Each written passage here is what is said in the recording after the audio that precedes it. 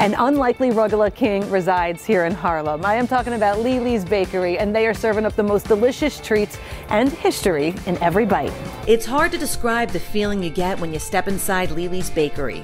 Nostalgia is everywhere, on the walls, even in the pastries. When people come in and they try your Rugelach, what do you hear? It tastes like my grandma. Mr. Lee, one of Harlem's last old-school bakers, has made quite a name for himself amongst Rugelach lovers, with his recipe for the traditional Jewish pastry rivaling the best of the best.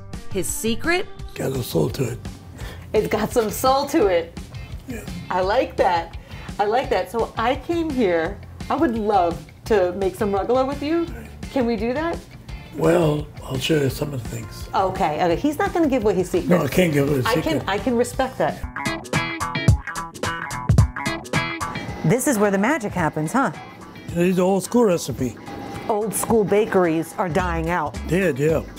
Only me and a few others left. Find people to teach these recipes to so they can keep going, you know? Certain things should stay around. I think it's still a lot of fun. So first you fold it all in. Take it the flakiness.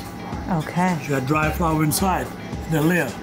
Well, I had no idea. Well, I'm telling you. Yeah. I roll it out. Okay, now, fill it, right? The filling, okay. Is this fig filling? This is raspberry seed. Raspberry seed filling. Whoa, that looks good. Mr. Lee, what's next? Well, it's our company secret. I can't show the next 4 or 5 things. That's his polite way of saying, turn the camera off and leave.